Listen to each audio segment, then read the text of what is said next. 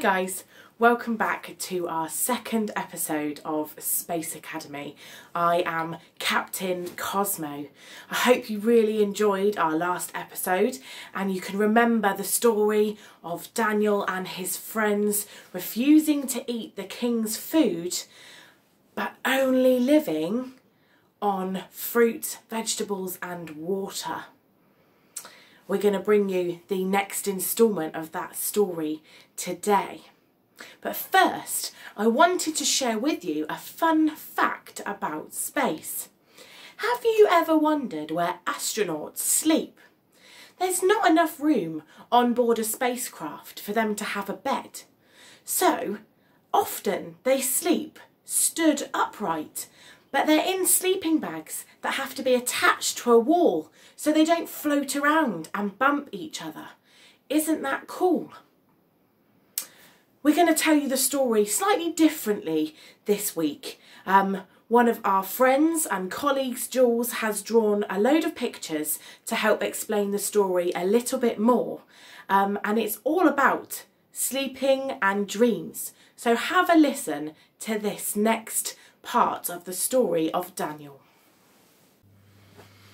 A long time ago, in the time of the Old Testament, before Jesus came on the earth, there was a very powerful king called Nebuchadnezzar, but we'll call him King Neb. One morning, King Neb woke with a start. He'd had such a weird dream that it seemed as if he was on another planet. The king was so worried by his terrible dream that he couldn't get back to sleep again. It was all so real and so weird. What could it mean? King Neb called in all his counsellors, advisors, magicians and wise men and said, "I'm worried about a dream I've had and I want to know what it means." Anyway, the counsellors, advisors, magicians and wise men said to him, "Tell us your dream and we will explain it to you." But the king said, "No, I've made up my mind. If you don't tell me both the dream and its meaning, you will be chopped into pieces and your houses will be torn down. However, if you do tell me both the dream and its meaning, you will be greatly rewarded and highly honoured." The counsellors, advisors, magicians and wise men said to him, "Tell us your dream and we will explain it to you." But the king said, "No. Tell me the dream, and that will prove that you can interpret it." But how could they possibly know that? The counsellors, advisors, magicians and wise men said, "No one can do this apart from the gods, and they don't live among human beings." When the king heard that his counsellors, advisors, magicians and wise men wouldn't do what he asked, he was furious. So the king issued the order to kill all his counsellors, advisors, magicians and wise men. And even though they were not there at the time, this included Daniel and his friends. The first that Daniel, Shadrach, Meshach and Abednego knew about any of this was when the king's official came to fetch them to be killed. Daniel asked him, "Why did the king give such cruel orders?" Arioch explained what had happened, and Daniel rushed off to the king. "Give me more time, and I'll explain your dream," he promised. The king agreed, and Daniel went home and told his friends what had happened. Then he said, "Pray that God will explain this mystery so that we and the others won't be put to death." That same night, God showed Daniel the answer to the mystery. "Wow! Take me to the king," Daniel told Arioch. "I will tell him the dream." So he did. The king was amazed. Daniel got everything exactly right. It was all about a giant statue. "This was the dream," said Daniel. "Now I will tell your majesty what it means." A smile began to grow over the king's face as Daniel explained about him being the head of gold, ruling over the greatest empire of all. Daniel explained that the silver body and the arms meant another empire would come after this king and not be as great as his. The bronze waist meant that there would be a third empire which would rule over the whole earth. Finally, there would be a strong fourth empire that would be divided up and weakened like iron and clay would be.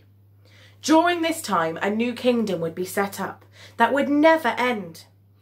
The great God is telling your majesty what will happen in the future, said Daniel. After this, King Neb bowed down and ordered all offerings to be made to Daniel. He gave him a high position, saying, "Your God is the greatest of all gods, the Lord over kings." So Daniel, Shadrach, Meshach and Abednego were saved from death. But will they be able to stand up to the challenge? What other tests of courage, faith and being different will they have to face? Find out more next week in the next episode of the story of Daniel. Wasn't that story amazing? Can you imagine the trust that Daniel had to have in God and how powerful God must have been to be able to help Daniel interpret the king's dream? Have you ever had a dream? Either something that's really funny or something that's really weird. Often our dreams can't be explained and we can remember them for days afterwards. Perhaps if you have a dream over this next week or the next few weeks, you could write it down when you wake up in the morning and maybe create a really exciting story based on the thoughts that have happened in your dreams.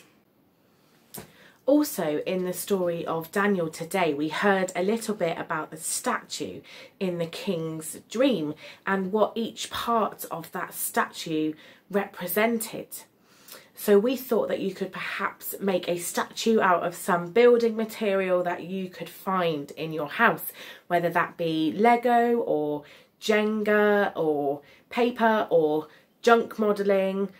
We thought that maybe you could have a go at that and send us some pictures. If you can't remember what all of the bits of the statue were, there will be a download available on our website as well, with a little picture to just say what each of the different parts represent. So we hope that that helps you out too. We also have another craft idea this week, and that is to create this beautiful rainbow tissue paper star, and Lynn, my other colleague, has done a video for you so that you can see exactly how it's made. We just thought that obviously given the space theme, a star would be perfect. This also fits in with dreams. We think very much about stars when we think about nighttime and when we go to sleep. But also, obviously, loads of people are putting really gorgeous rainbows in their windows at the moment to cheer people up. And so we thought this could be another way of just demonstrating that. So if you head over to our website again, you can find the video there of Lynn showing you how to make one of these beautiful stars. Again, if you want to join in with any of our action songs again this week, there's a couple of new ones on the website for you to enjoy, as well as episode 2's worksheet for you to print off and be able to do at home. Let's pray together to finish this week. Lord, we thank you that you know the plans that you have for us. Thank you that we can put our trust in you, and thank you that you are so powerful that you can help us even when stuff gets really difficult. Be with us this week. In Jesus' name, amen. I hope you've enjoyed this next episode and you can have a little bit of a think about this story of Daniel. We'd love to hear some of your stories of the dreams that you've written, and we'd love to see some of the pictures of you guys making some stars and any other space themed things you can think of. We hope you have a really great week and that you tune in again next week to hear part 3 of this amazing story in Daniel. Bye.